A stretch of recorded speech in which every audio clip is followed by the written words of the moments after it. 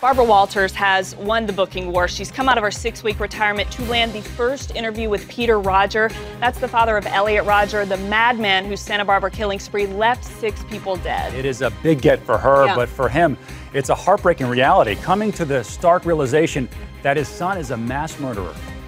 I think of those young men and young women that have died and that were injured and were terrorized.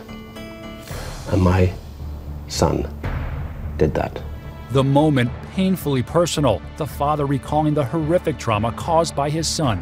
So many wanted to hear him. It was Barbara who got him. What is so significant about Barbara Walters getting Peter Rodger is that we don't see the parent of a shooter going on air and telling their side of the story, especially so quickly after what happened. No doubt the competition to book Rodger was fierce, but was he offered money? The Hollywood Reporter's Michael O'Connell says probably not.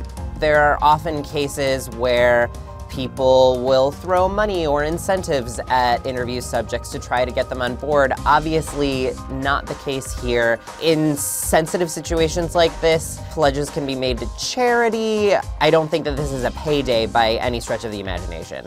When you wake up in the morning, what do you think? It's like a reverse nightmare situation. Now I go to sleep. I might have a nice dream.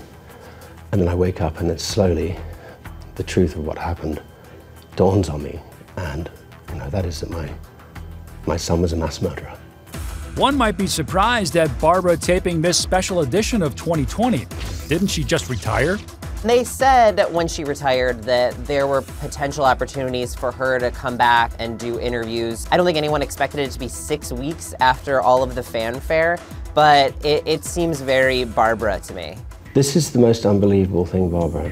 What I don't get is we didn't see this coming at all.